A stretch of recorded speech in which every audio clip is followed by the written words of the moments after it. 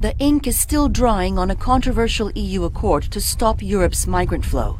But on the Greek island of Idomeni, where some 10,000 migrants are stuck in limbo, the refugees and aid agencies are calling the deal immoral.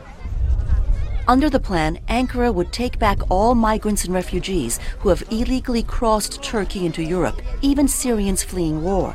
In exchange, Turkey is rewarded with money and fast-track talks for EU membership. Lucy Kerrigan is with the International Rescue Committee. The deal is only going to lead to more disorder, more lack of dignity, more chaos for the people who are already here in Greece, and the idea that you can base resettlement on conditions that people are returned from Greece to Turkey is unethical, and it will only ensure that desperate people will only seek more desperate ways to come to Europe. Proponents of the deal say it will close the main route by which 1 million migrants entered Europe in just the past year, and thousands of Syrian migrants will still be taken by the EU directly from Turkey.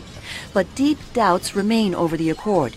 Even its architects aren't sure if the plan is entirely legal or even doable.